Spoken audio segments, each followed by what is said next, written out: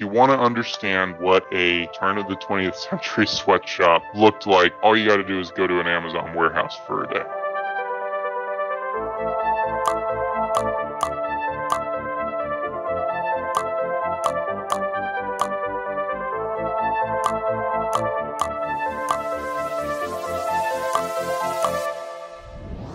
If you're giving a great customer experience, the only way to do that is with happy people. My mental health definitely suffered working there. You can't do it with a set of miserable people. The longer I stayed there, the more the work wore on me. The more I began to notice subtle things about my mental health that started raising red flags to me and said, okay, something needs to change because this ain't working. That's kind of the feeling that I got, especially towards the very end, where I'm just like, I could very easily be classified as clinically depressed. Physically, everything that you hear about working at Amazon is true. You're walking miles a day. I lived with my family at the time, and I'd get home, and first thing I'd do is I'd just lay down on the couch and have somebody get one of those little massager things and put it on my back with a heat pad because my back was so stiff I could not bend over. I was popping Tylenol like M&Ms in order to get through my day.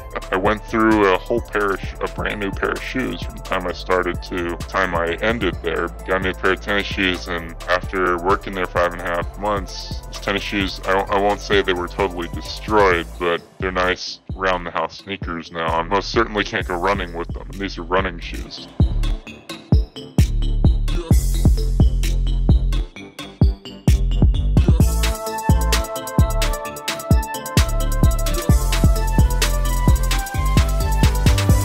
Yeah, the insurance was nice, but a $4,000 deductible, no thank you. I mean, at that point, why bother having insurance? Anytime a deductible is over $1,000, that to me is just kind of posing the question of, why do you bother even providing that? If you actually have to go to the ER and you have to pay $1,000 out of pocket before insurance will even look at you, before they even give you the privilege of denying your claim, it's like, what's the point? And Amazon's plans are no different. My father's a physician. His assessment was the same as mine. Yeah, this health insurance plan is nice if you're already in good health. There were a lot of people who are older, we're talking like 40s, 50s, 60s that were working there. That health insurance plan they provided was most certainly not going to be able to meaningfully provide assistance to them if they got hurt on the job. Amazon fought tooth and nail against workers' comp as well. They would hunt for reasons to not have to deal with workers' comp. I'm very proud of the culture that we have at Amazon. I would suggest to the upper management, take a hard look